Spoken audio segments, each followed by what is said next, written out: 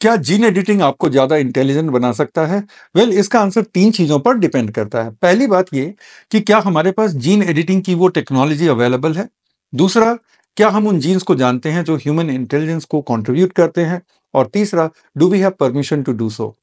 First thing is, yes, we have the technology. CRISPR is a very powerful technology and it can be used to edit our genome very, very precisely.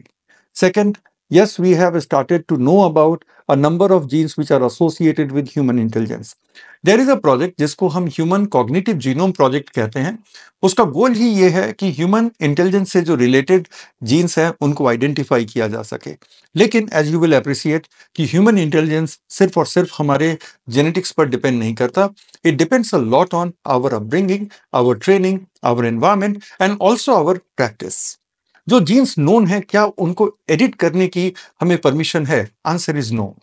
Somatic cell gene therapy के beyond किसी भी तरह की genetic editing की human species में किसी भी country ने परमिशन नहीं दे रखी है। It means despite having the tools, despite knowing certain jeans which contribute to human intelligence, we still have to wait for government permission, approval before we can undertake any such experiment.